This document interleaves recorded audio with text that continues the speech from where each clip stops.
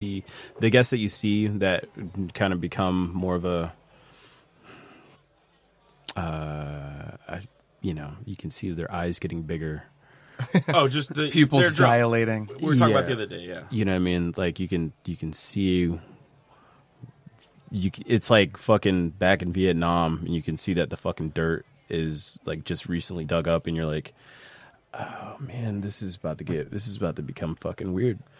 Man, this is gonna be that fucking this is gonna be that landmine. You know what I mean? I'm gonna have to I know my own personal. But this is speaking from a person in a relationship. Right? Yeah, 100%. And so the way that not a relationship.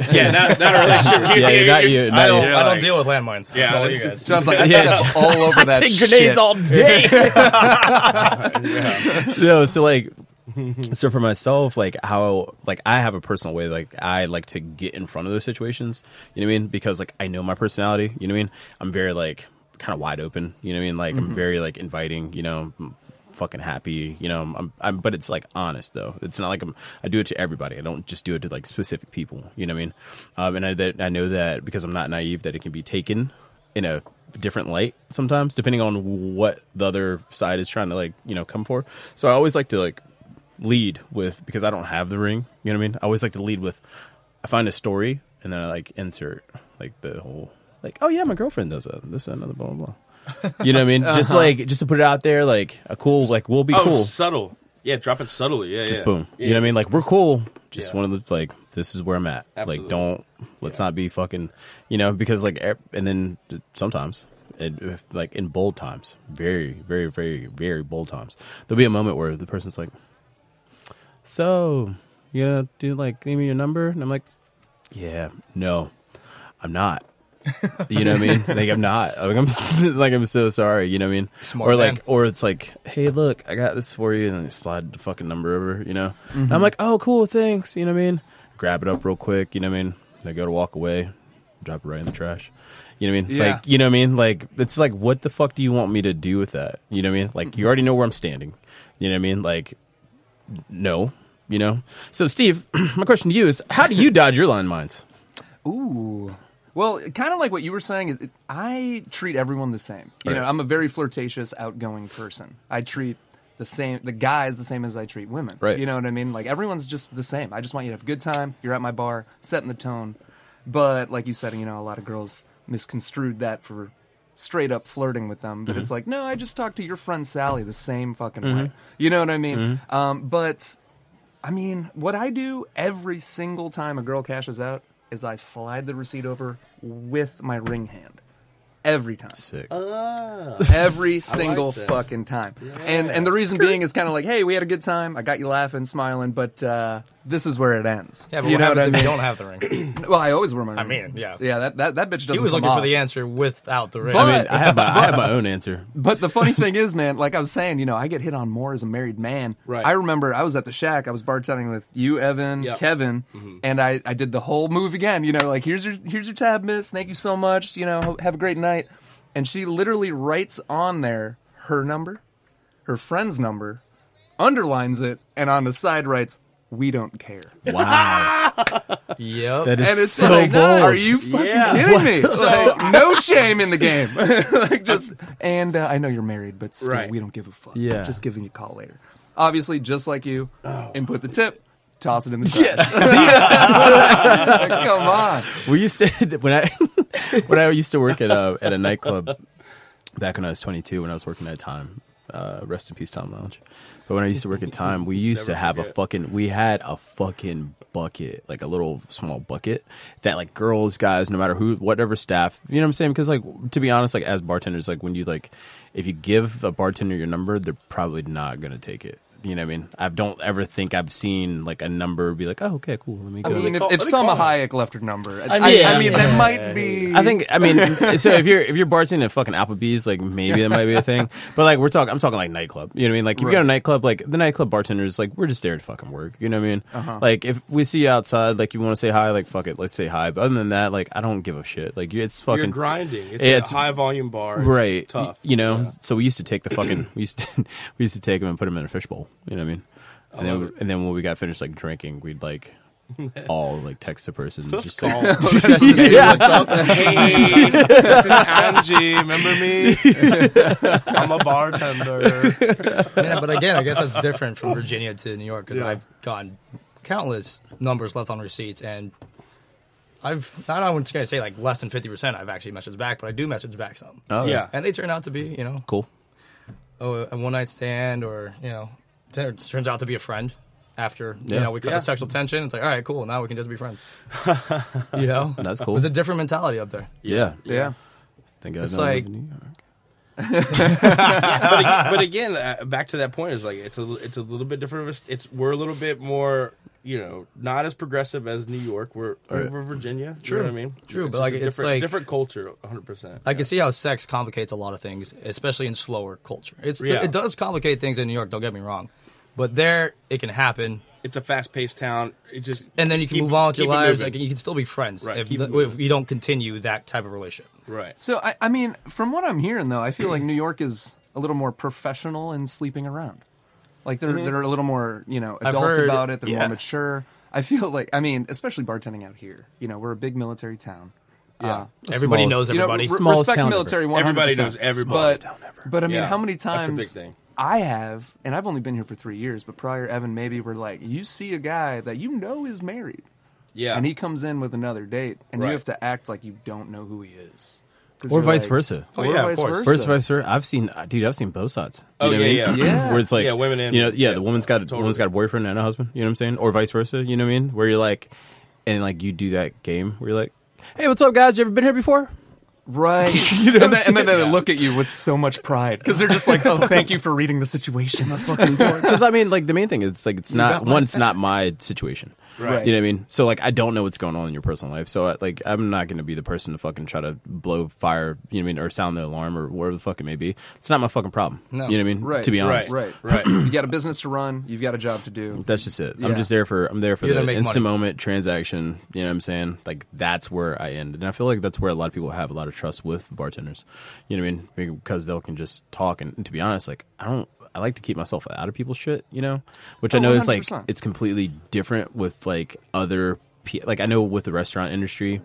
There are, it's like a stigma for being like high school, where everyone knows everyone's like information. You know what I mean? Well, again, back to John's point is that the size of the city comparatively to Right. New York. I mean, you got 8 million people there. You got 400,000 people in Virginia Beach. Right. It's such a small area, and I think we talked about in the past episodes is where it's such a a large city, but it seems like it's such a small community, and everybody does know everybody. So Yeah, because you guys all go to the same bars. You guys we're as humans, creatures of habits. So Right. we're going to go to the same bars. We like the experience that we had at these bars. We like the bartenders, so we're going to go back and back to the same bars. So people will just find that story, and then it spreads like like wildfire, like In a day. in a day. Like everybody knows something that happened with so and so and so and so. Oh, did you hear so and so's? Oh my god! Did you hear I about didn't even Tom? like that Oh my guy. God. Oh my Yeah, god! right, exactly. I heard. Oh my god! I heard. But yeah, that's the thing. It's like in New York, all the bartenders. It's like anybody in hospitality, honestly, like liquor reps, bartenders. We all kind of know each other. We can like play the Kevin Bacon game, and like through 3 different people, we have a connection. Right. Right. So that's a good thing about the culture up there. But then it's also the city's big enough where if you want to avoid somebody, you can avoid somebody. Right. Oh really? Yeah. You don't just don't go to that neighborhood. You're never going to see that person again. Yeah. Yeah. I feel like there's a lot of that in New York. Like, oh, damn, we really had a connection, but I forgot to get her number, and you will never see her again. Exactly. It's gone. Gone forever. Whereas, like, here, I've never even been to Portsmouth, but I can fucking go out there and bump into 9 people that I Hey, know. what are you doing here? Yeah, exactly. I mean, that's just how it is, I didn't know you came to Portsmouth.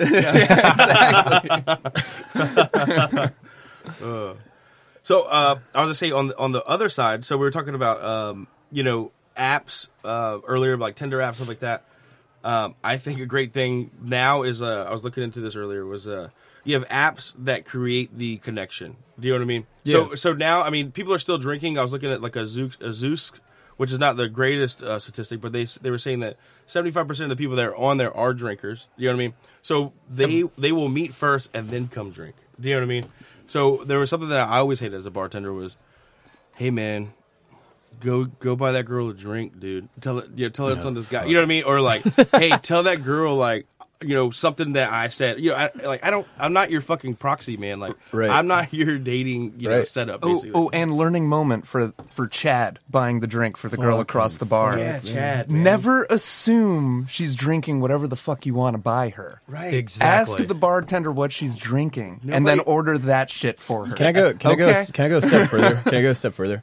And then, so if Chad, if she, Fucking Chad. if she, Chad Lee. and then I guess this can go for both guys and girls, but it happens for more sure. for Yeah. girls than it does for Yeah. guys. Now, if you go to buy a drink for somebody, right? One, I think that you should probably take it over to that person. Like, Yeah. grab your fucking nuts and fucking do it. You know what I mean? Because you're going to end up in the conversation, in the first place, and we're going to end up in the conversation, period. The second fucking thing is what Steve just got finished saying. If the fucking girl is drinking fucking wine or fucking champagne or tequila or whatever the fuck it is, like, don't be that fucking guy that's like, yeah, give me a fucking Jaeger bomb. Like, she's not going to, like, No. no, you know what I mean? Like, Right. it's aggressive and it's unnecessary. Right. The last thing I'll fucking say is that so people come and go, right? People have responsibilities. Some people, they'll Uber. Some people, they'll have a drink or a cocktail and then they'll be able to go home. They have things that fucking do. So like if you go to buy someone a fucking drink, you know what I mean? Whether it be a guy or girl, and they like respectfully decline, don't take it offensively. You know what I mean? Like, respect that they've got Yeah. something else going on. Right. Because that's happened like plenty of times. And as a bartender, when I see it, when that situation, it makes me uncomfortable. Yeah. So I'll immediately jump in and go, yeah, I'm good. You know what I'm saying? Like, if this happened to me like a couple weeks ago, where there was a guy, he's like, hey, I want to buy those girls their next drinks, Now, what I do is I walk over. Yeah, sure. I go, ladies, I go, there's a guy around the bar that wants to buy you your next drinks. Would you like another round?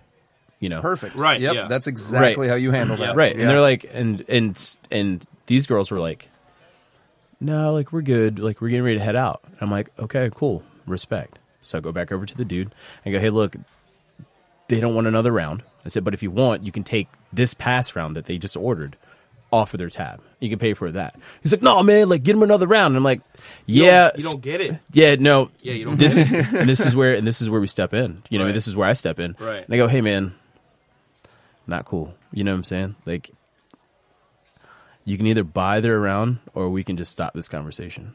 You know what I'm saying? Right. Because like now it's getting to a point where it's like really kind of awkward and it's aggressive, and I don't think anybody likes to have anything forced upon them. And, You know what I'm Yeah, saying? and like, Absolutely not. all part of our whole political culture that we're at right now, no means no. That's it. That's it. It's like, I'm good. Thank you, though. Yeah. move on with your All life. due respect, I am okay. And Right. honestly, like, Yeah. 9 times out of 10, buying a girl a drink doesn't result in the result that you're looking for. Yeah. And it could be even a, Yeah, a I mean, deeper, bye. harder. Right. Thanks, Yeah. bye. But that could be going back to Yeah. what we just talked about, where you're not doing the proper things. Like no. she's drinking a dirty martini, and you get her, exactly a beer. Jaeger bomb. What the fuck, And Chad? then you're just standing there in the corner looking like a is a creepy creepy asshole, fucking like I mean, fingering your belly button, just I'll like, be yeah, honest with take you. that shit. Not only that, but and you're I like, no. You might be better off. You might be better off just buying a whole group of appetizers or something. Like, you know what I mean? Yeah. like, you guys Get some hungry? spring We rolls. got you. Yeah, this we got shit is some good. wings. Just try it. You know what I'm saying? Like, I'm not calling you fat. I'm just saying, like, this Might is be this is hungry. incredible. And I'll tell you, the food resonates much harder than fucking alcohol does. Like, the old philosophy mean- is like, let me get this girl wasted and then see what happens. And that's an old, very Yeah, no. terrible philosophy. But horrible. But the thing is that we're moving into a much different, approach, and a better approach where it's like, I'm trying to win this person over, with their mind and their heart. trust, You know what I right, mean? yeah. And trust. Yeah. And I think that's a better move. I mean, it doesn't happen often. And it should happen more. It should But no, happen this is more, like, yeah. this is what I've experienced. 'Cause, like, I had a sister. I had a lot of, like, young 21, 22. I started going out, started partying. A lot of my friends were girls. I saw how they operated. I used to drink for free because I would send one of my girls out Oh, yeah. to a bar. She'd go talk Right. to a guy for 2 seconds, get him to buy her a drink, come back, let me hold it for her, and then go off and convince another guy to buy her a drink. And here I am, Hanging drinking out. off some other dude's tab because he's an Right. idiot. Yep. And I'm drinking for free the rest of the night, and I didn't mind that she was doing that, but that's how I knew never to buy a girl that I don't know a drink. It has no meaning. Has zero value. It's like just because I buy you a drink doesn't mean I expect, like, all of a sudden I expect you to talk to me. Right. Because I buy you a drink. Like, no. It's that assumption. It's like, oh, I bought you something, so I expect something in return. It's like, I own you now. it's like, No. hello. Sorry. She didn't ask you to buy her shit. Like, move on. Yep. Exactly. Yep. And not to mess up those girls out there, we're not trying to mess your game up, your free drinking game. I mean, by any yeah. means, by any means. But reciprocation is great. advantage- You know, I mean, if you want to buy advantage us of some the idiots. drinks, that sounds wonderful. yeah. But no, I think Chris touched on it very well. I was going to touch on that. It's like, like when a guy's buying around a girl, like around for the girls, Right. check in with